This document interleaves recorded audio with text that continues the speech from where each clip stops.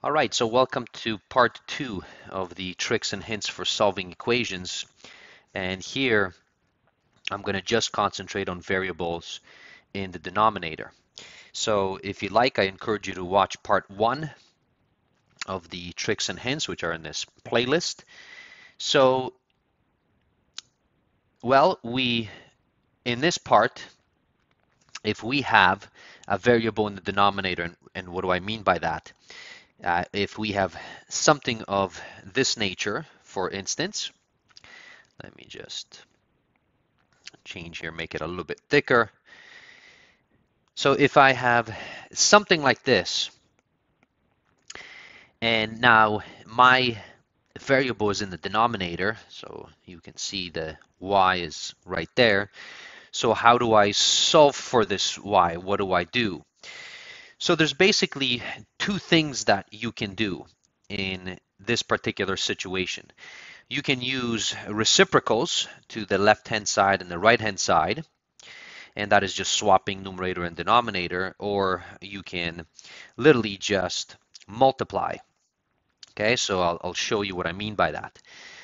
So this is what I like to do, and so in this case, what I like to do is, because the y is in the denominator, so what I'm going to do is I can multiply by y, and I will do that to both sides. So I'll multiply it by here. Now, when you do this, notice that the y on the left-hand side cancels, and all you have left now is 8 is equal to 7 over 2y. And now this looks odd sometimes because so students are so used to having the variable on the left-hand side, but that doesn't matter. Okay, you have 8 equals to 7 over 2y, which is exactly equivalent to 7 over 2y is equal to 8. Okay, just depending how you read it. So now solving this, of course, okay, boils down to simply, so if I have 7 over 2y is equal to 8, if you watched part 1, you will know that you can multiply, okay, so this by 2 over 7. So that cancels the 7, the 2 is gone, and we have to do that also to the opposite side, so 2 over 7, okay, and then y equals, so 8 times 2 is 16, okay, and again, don't forget there's a 1 there, so we have that, and you can change it to a decimal if need be. So to get rid of a variable from the denominator, you can just multiply both sides by it, okay, and you will get your answer. All right. So now what else can happen? Of course, the variable doesn't have to be on the left-hand side. It can be anywhere. So if you look, okay, so here's a different example. For instance, negative 3 over 8. So I want to throw in some negatives in there. So negative 4, and let's say over x. So how does this change? Again, the variable is in the denominator. Okay, so if you remember what I did, okay, on the opposite side, well, if the variable is in the denominator, so let me I will multiply, so I'll do a little x multiplied by x, and I have to multiply by x on both sides. So this x is gone from the denominator, and it just so happens, okay, it now appears on the left-hand side. And 3 times negative, x times negative 3 is simply negative 3x. Okay, and then again, don't forget there is a 1, and 1 times 8, okay, so that's going to be 8. And I have just negative 4 left on the right-hand side. So this process of getting rid of a variable from the denominator can be done exactly like this. And then, in order to solve, you're basically doing exactly what you did in part 1. So now I can go 8, okay, divided. So if I multiply both sides, okay, by the reciprocal, okay, so that's negative 3 and negative 3. The 8 cancels. I just have x. And now I have, so 4 times 8, which is 32. Notice the negative, because there's two negatives, so negative and negative will cancel, so it'll be positive. And this will be over 3. And again, you can change it back to decimal if your teacher wants you to. So that's how you get rid of these. Now, let me give you, a couple more examples.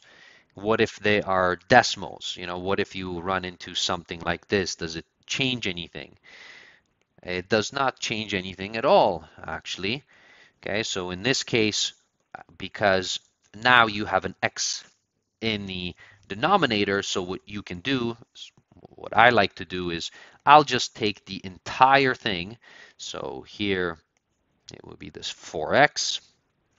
I will simply multiply, so both sides, okay, by 4x, so times 4x. Now I won't have any denominator at all. Okay, so the x cancels, right? The 4 cancels. Now you're only left with negative 2.7 is equal.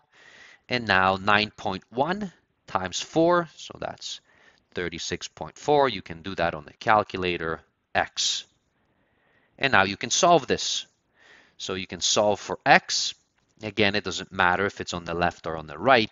In order to solve, okay, you have to get rid of the 36.4. So 36.4.